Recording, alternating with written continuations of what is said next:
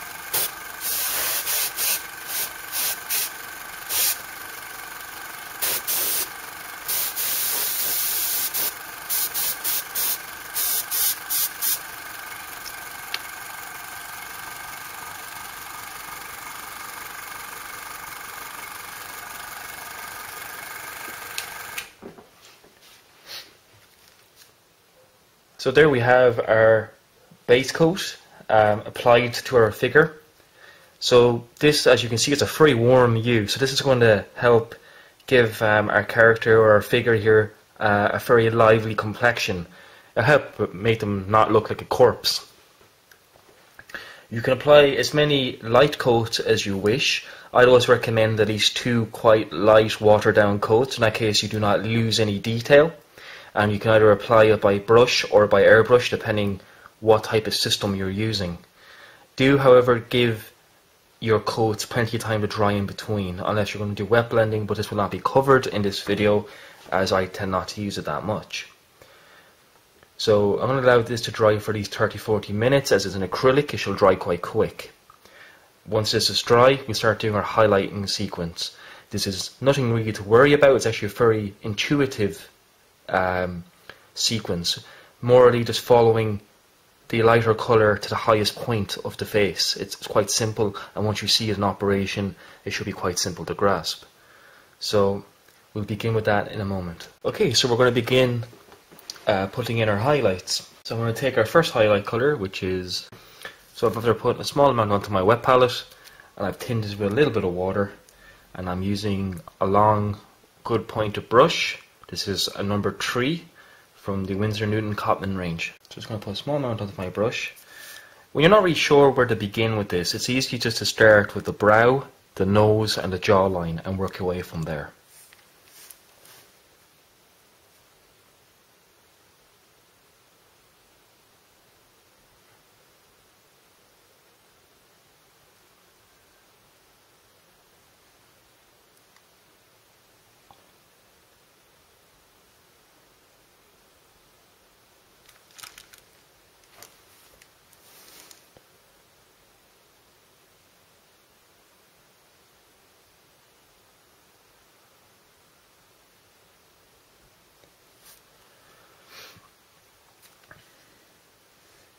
Just take your time to build up the paint, there's no hurry. You can always be working on a different segment of the figure while you're waiting for another segment to dry. It's the handiest way to do it, and it's what I would recommend. By keeping our paint nice and thin, we achieve a level of translucentness, transparency. And this is good because this will kind of help everything blend in together as we begin to add more and more lighter layers. And what I'm doing is I'm simply working the lighter colour to the areas of the sculpt that isn't in recess, and leaving the original darker colour in areas where there is a recess. It's quite simple, it's quite intuitive, it's not a difficult process. So at the inner ear I will leave in the original colour. Now I have gone in a little bit heavy in places, but once again, nothing to worry about. I can always come in here later with subsequent layers to tidy it up, and also we can always use washes as well to tidy up if you have a mistake, but more on that later. Just keep it to simply using this set. Again, I just used a little bit of the same colour to the bottom of the jaw, leaving the area just below the lip in the original shadow colour. Again, the brow.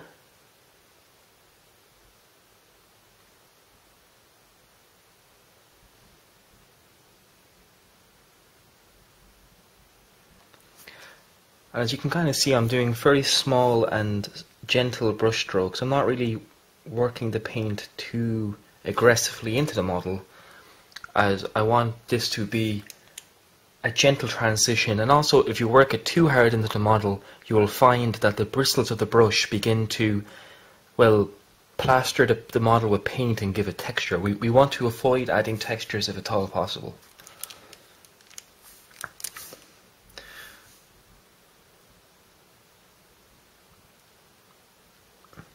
Also, keeping your paint thin, again, is something to keep in mind at all times.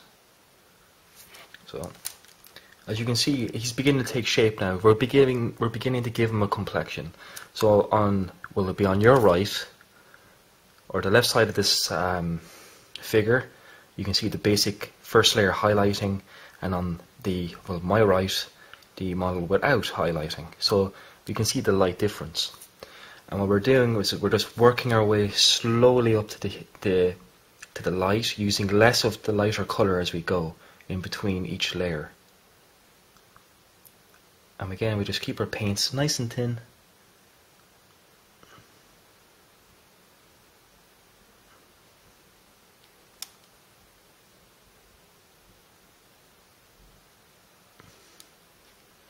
And we let the model really paint itself.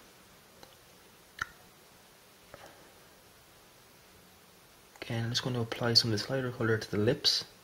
I tend not to give my figures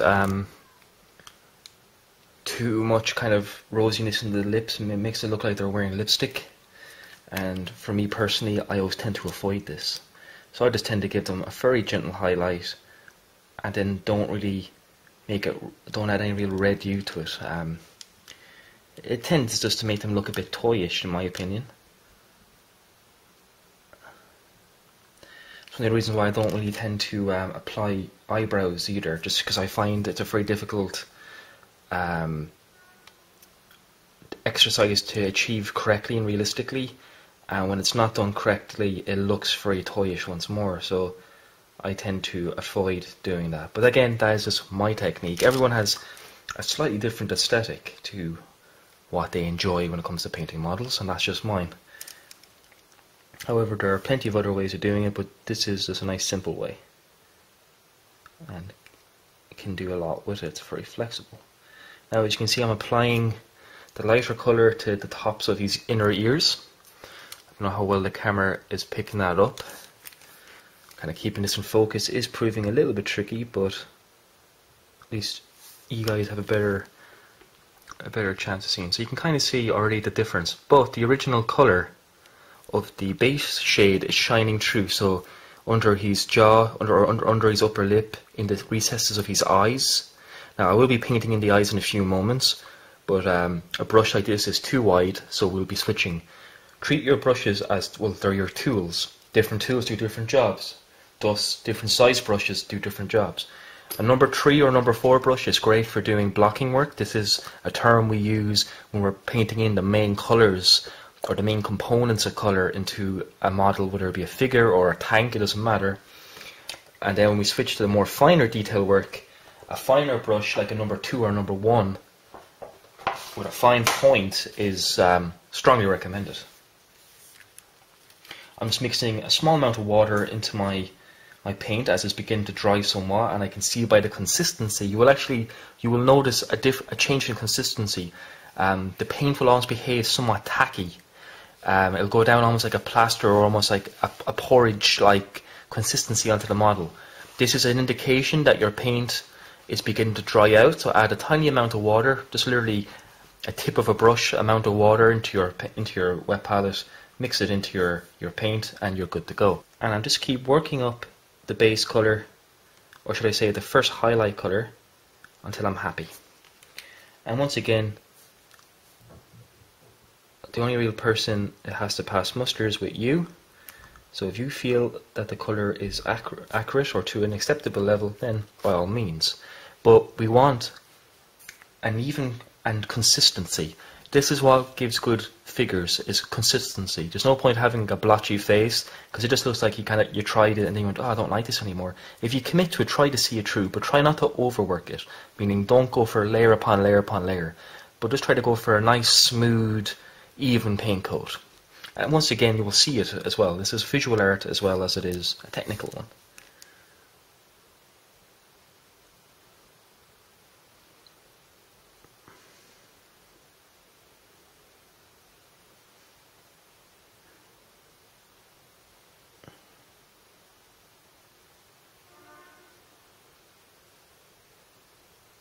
You can also note that I'm pulling the brush only in one direction with each stroke. So I'll pick a direction of paint and I'll just only paint in that direction. And I'm sure that those of you who have been paying attention will have noticed that quite early on. And this is done not to create any texture in the paint. Like I said, texture is not good when it comes to painting flesh. Again, just keep working up, and I'm building it up in the areas where I feel the light would hit the model the most. Again, I can't tell you where exactly that may be. Every figure is different, but again, look at your light source and how it's behaving with your model. It's always good to have a single light source at times while painting figures and have it directly over your head, because it actually will cast natural shadows, and then just replicate where the light falls. The hardest with your lighter colours. It's quite straightforward.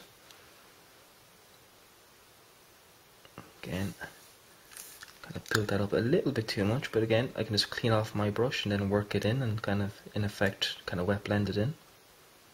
Or feather it in, should I say, be more the correct term.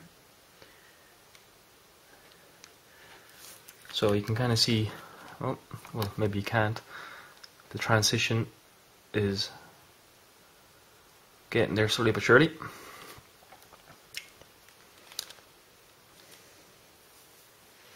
Now I'm going to focus on this side of the head, as I've built up enough colour on the other side. This is a good idea to keep alternating between both sides of the face, as we do not want to overwork the model. And what I mean by overwork, it means we're just simply putting too many layers and we're basically undoing your hard work. And once again, I can tell by the consistency of my paint that I need a little bit more water. So I'm just going to mix that in. It's like an old brush I use for mixing my paint, so I try not to use the paint brush I am mixing with. But however, if you are, I'll show you a small simple technique for getting the point back on your brush instead of using your lips and your mouth. Now, a good idea. So you just pull and twist into the paper or whatever you're using on your palette, and that reforms the tip of your brush. So very simple but handy little technique nonetheless.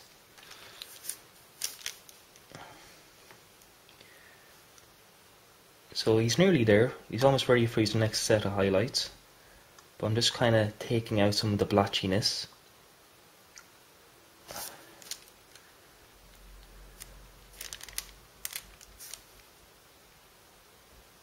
Now I'm not going to touch his cheek for a couple of seconds because there's too much paint, and if I touch that, what will happen is I'll start pulling semi-dry paint and I'll create ridge lines in the model. So again, I'm going to leave that alone for a couple of seconds. I'm simply just going to do a 360 turnaround of the model and simply pick out some areas I think that need attention. And there we have our first layer of highlights. So the next step is going to be adding final highlights, and that's going to be done with our highlight flesh. So we have light flesh, which is the shade we just applied, and as you can see, I've painted over most of the base flesh shade. I've only allowed it to be in the areas such as the area around his chin, his where his eye sockets are, his inner ears, and behind his ears. Basically anywhere where the light would be obstructed. It also gives us nice contrast. The last element, and this is where we must be the most disciplined, is the final highlight. Now I only tend to use a three-colour, a trifecta if you will, or a triage. Some people tend to go much more to town, but that's down to personal preference. I always find 3 shades works just fine, especially for 35th scale figures, because you don't have to spend, unless you're really looking for to challenge yourself, but that's not the purpose of this tutorial. So with this colour, we must be at our most disciplined, and we're going to focus on areas where only the most intense light is falling on the figure. And for that, we're going to focus on the centre of his chin, the button of his nose and his nostrils, and the leading elements of his brow and cheeks and the top of his ears only. This breaks up and adds even more contrast to the model by being more disciplined, and adds just that element of realism that we're looking for. So now I'm going to take our highlight flesh, and we are going to be very disciplined in the application of this colour. As you can see, if I show you on the dry palette, the highlight flesh naturally is the lighter shade there, so it's quite a large jump, and we don't want to go too mad with that, or we'll lose all contrast in the flesh and the skin will look very flat and uninteresting. So I'm going to only really apply it in areas I feel where the light is going to be its most intense. So, like I always say, if you're unsure, always start with the T of the face, which I mean by that is the brow and the nose, and kind of work your way back from there. So it's one I was finding the easiest way is when you're trying to figure out where to start. And it's no different now, so I'm going to do that here. So I'm just going to remove the excess of the paint off this brush so I can control it. And how I did that was I just really tapped it off my thumb, and a lot of the paint transferred over. This is acrylic, so I won't poison myself by doing so. And just tap that in to his nostrils. I'm going to tap it into the bridge of his nose, and then just going to work it back. I'm going to thin out my paint just a little bit because it's slightly intense.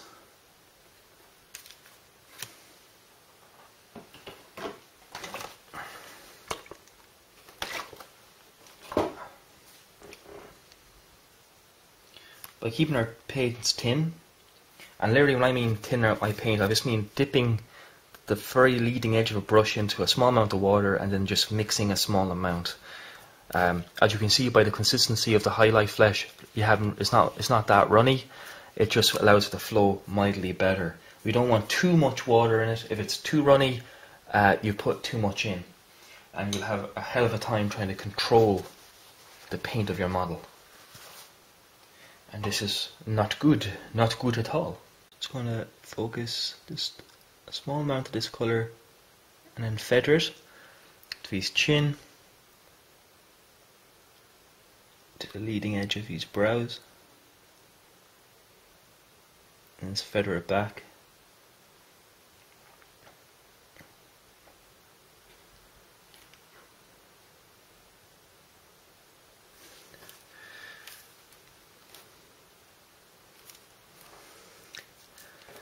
And the exercise here is to show that just with a little bit of work and a bit of patience, you can get a reasonably nice looking figure.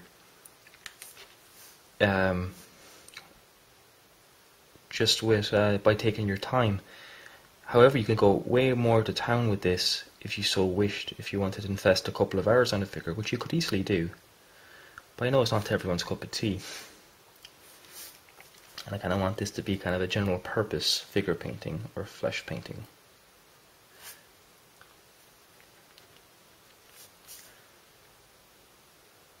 So now I'm going to focus really just on the tips of the ears. So once again, that's where the light's going to be as most intense, and it's going to run it down that way. And now I know this looks very stark and jarring, but there's a way around to make this all sit and blend and work together. But then again, you do want to draw attention to it. Now, one of the last details you have to do before we start adding our cheekbone glazes is our eye detail. Now, this is something that I would say to any new figure painter, that if you're somewhat new to it and you're not sure how best to go about it, there's no harm, or more so, it's best practice to practice on a figure you don't mind kind of sacrificing to the painting gods. For the simple fact being is, eyes, a badly painted eye can really undo a model. So if you've done a great job painting the face up until now, or the uniform, and you haven't painted eyeballs yet, maybe try it on a figure you don't mind messing up, because it does take a little bit of practice. But then again, it is not by any way some type of Zen master secret type thing that you needed 20 years up on a mountaintop to find. No, it's just all down to brush control, keeping your paint thin, and simply being patient. And after all, we're model makers. Patience should be our thing.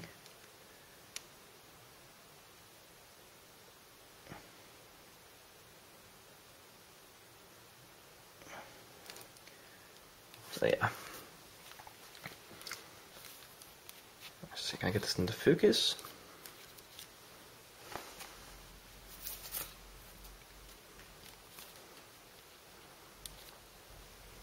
So it still looks almost clown-like, which is something that you must not be too dissuaded by. It just it's not until we start mixing everything, or put our cheekbone glazes in and our final touches, that it all come together.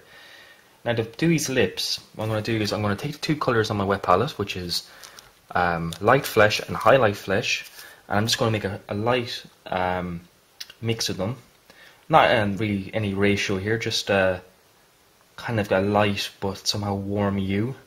And this is what I'm going to use for painting in these lips. So there's the colour there, the little mix. So it's kind of like a warm but light hue. I don't want to go to too bright a colour because it look ridiculous. I'm just going to paint in his lips.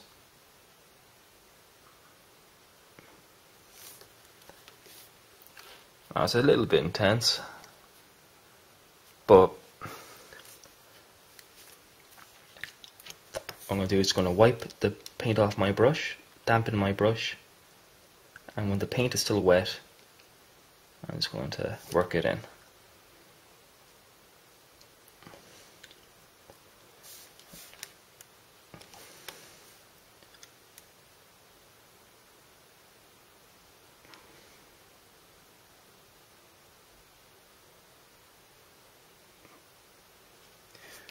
And there we have it.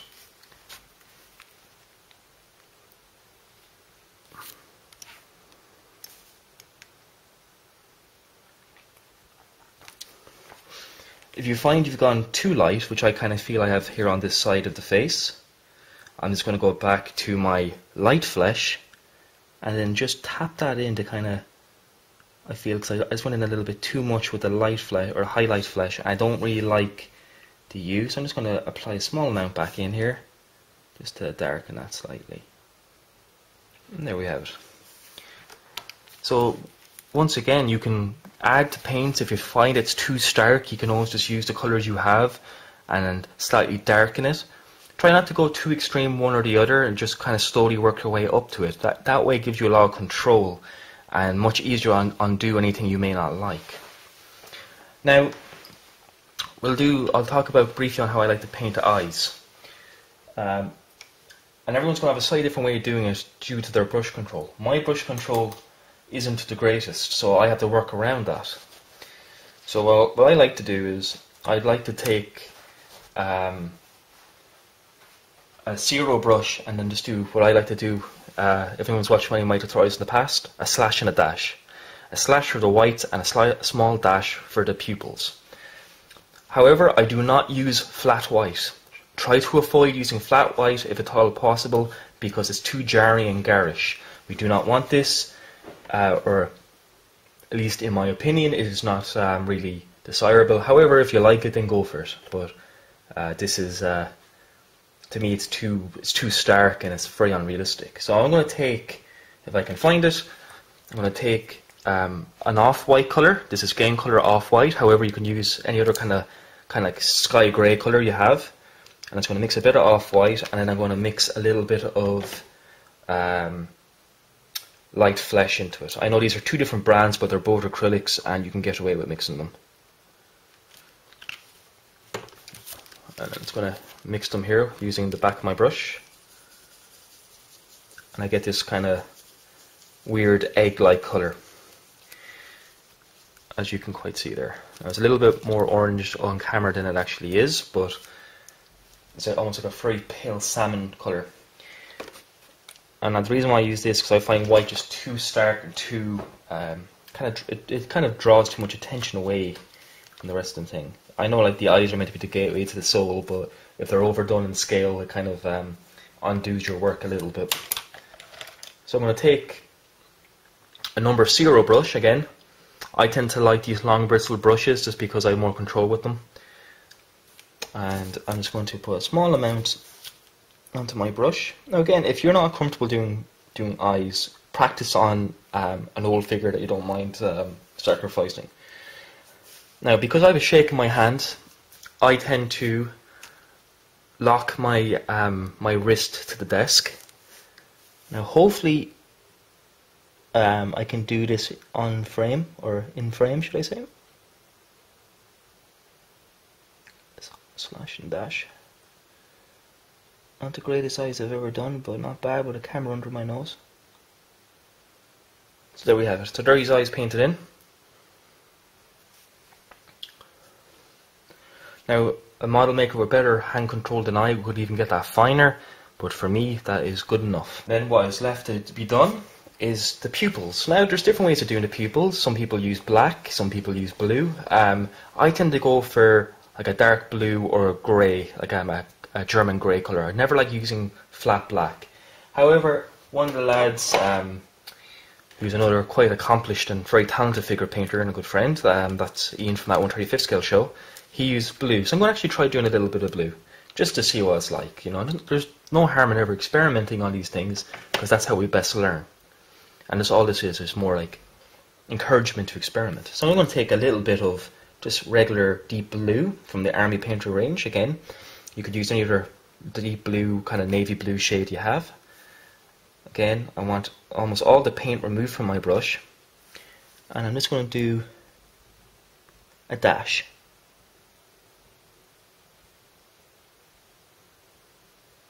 And then, so there's the first eye pupil in. Again, I hope that's in focus, and of course it's not, but...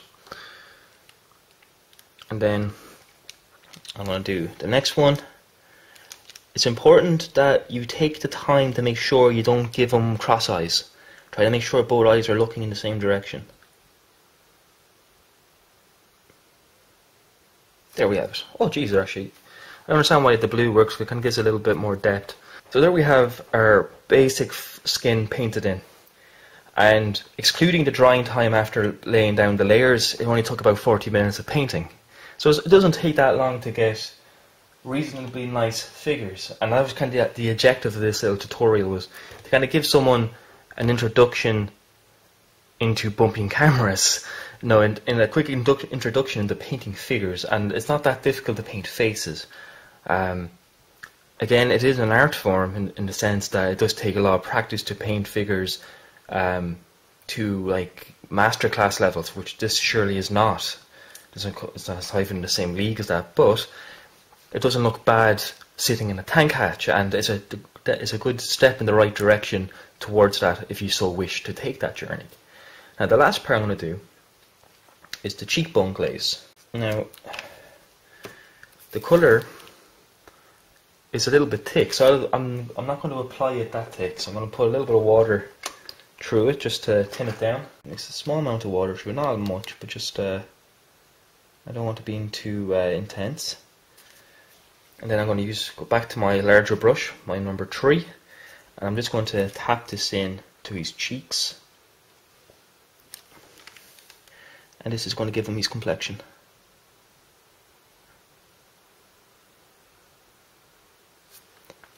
That's a little too thick, but I'm just going to dampen my brush, and I just ruined it. But we can wipe away if we don't like. That's another thing I like about acrylics. If you don't like it before it dries, just wipe it away.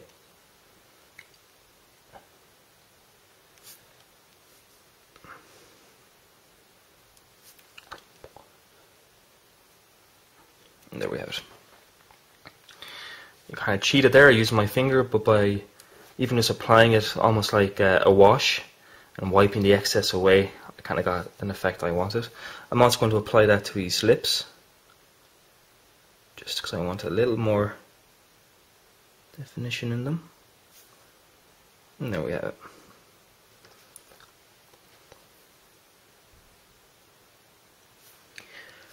Now there's still a little bit more work to be done there, especially just around the side of his jaw. So again, because of the wet palette and the long drying time we get out of them, I was going to take my light flesh, which was the first highlight colour we went back to, and I'm just going to do a little bit of work here just to link that in, because it looked a bit silly without it.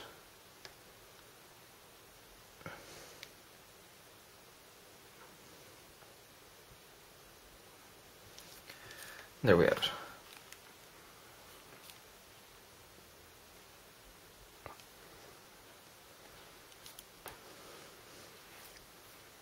So this is a quick beginner's guide to painting 1/35 scale faces, and as you can see, it is not a difficult task.